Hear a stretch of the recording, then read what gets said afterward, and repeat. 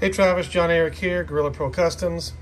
This is a quick prototype I threw together.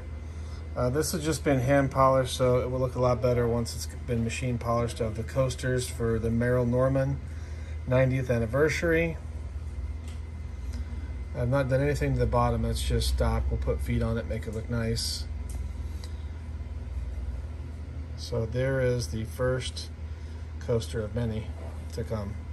Let me know how you like it, if you want to make any changes. I think it looks pretty slick. I like this pattern underneath we used. We have a lot of options. I like this one a lot. So let me know what you think. See ya.